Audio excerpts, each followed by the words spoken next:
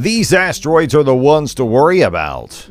Are you worried about asteroids hitting the Earth? Well, you should be. In this video, we're taking a closer look at the asteroids that pose the greatest threat to our planet.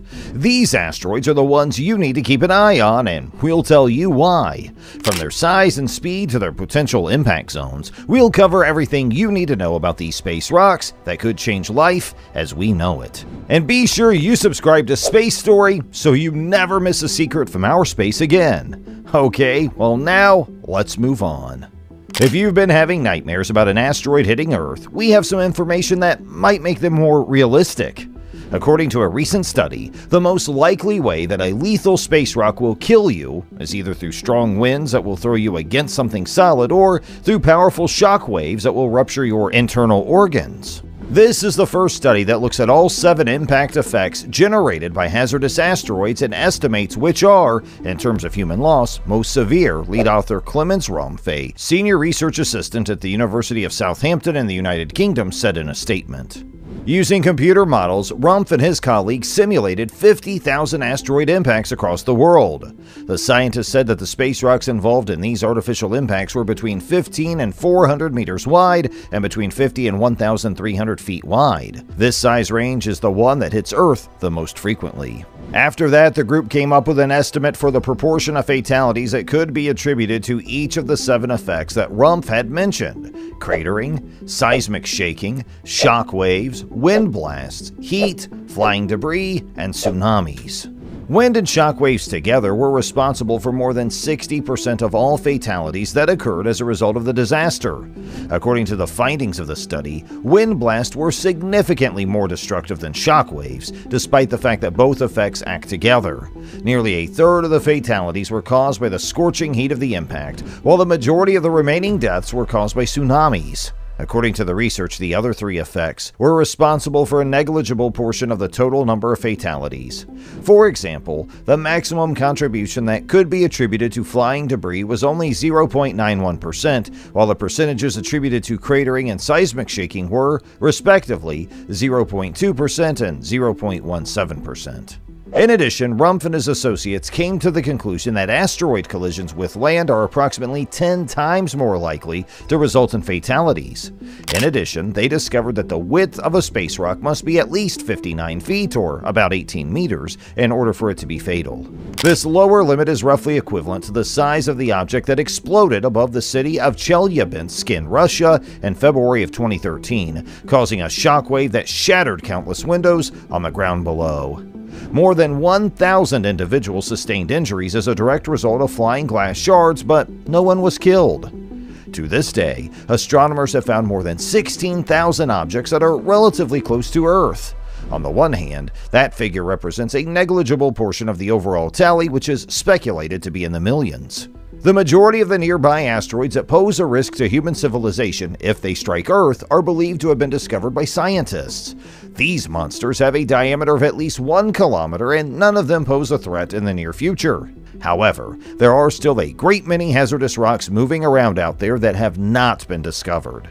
According to Rumpf, the Earth is struck by a rock or an asteroid that is at least 1,300 feet wide once every 100,000 years on average, and by an asteroid that's at least 190 feet wide every 1,500 years. Researchers from all over the world are investigating potential strategies for preventing asteroid collisions and, consequently, avoiding the associated dangers. The majority of incoming space rocks that are detected with decades of lead time could probably be nudged away from Earth using gravity tractors and kinetic impactor probes, according to the findings of various scientific studies. While kinetic impactors would slam into space rock, gravity tractors would fly alongside a potentially hazardous asteroid for extended periods of time. On the other hand, a nuclear bomb might be necessary in order to deal with massive comets or asteroids that are only discovered a few weeks or months before they could potentially impact Earth. To begin with, we're almost certainly going to be fine.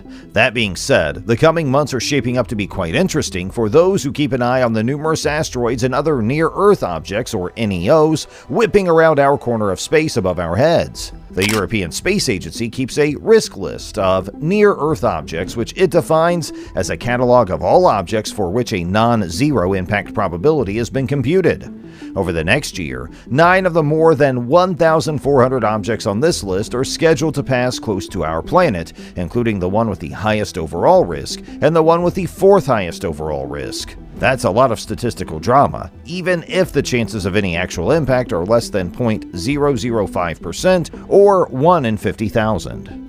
Asteroid 2001 VB, a potentially hazardous asteroid roughly the size of the Golden Gate Bridge, currently holds the top spot on the risk list. That's quite large for an NEO, which is why it is currently considered the most dangerous one being tracked, despite the fact that its chances of actually impacting Earth are extremely low, at around 1 in 300 million. However, if we do win the world's unluckiest lottery ticket and 2001 VB makes a direct strike on Earth during its close pass on July 23rd of this year, it could cause serious damage. It's 10 to 20 times larger than the bolide that exploded over Russia in 2013, causing a shockwave that blew out thousands of windows in Chelyabinsk. The 4th most dangerous NEO at the moment is an asteroid known as 2005 ED-224. In terms of size, this object is comparable to the Chelyabinsk bolide, but it has a slightly better chance of impact at around 1 in 500,000. Still, the chances of impact are quite low, and if it did hit, it would have to be doubly unlucky to strike near a population center in order to cause significant damage after largely burning up in the atmosphere. It's unlikely to hit us, and if it does, it'll most likely land somewhere in the ocean or wilderness. But it's not impossible that it'll make headlines on March 11th when it's due for a close pass.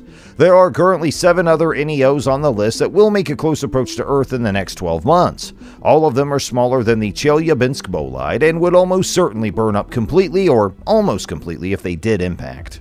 At 1 in 55,000, the smallest one on the list, about 2 meters across, has the highest chance of impact.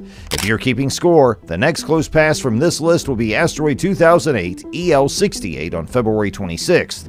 It's about 10 meters across and has a 1 in 10 million chance of colliding. One final point to consider: the EAS risk list, as well as the observations and data that populate it, are always changing.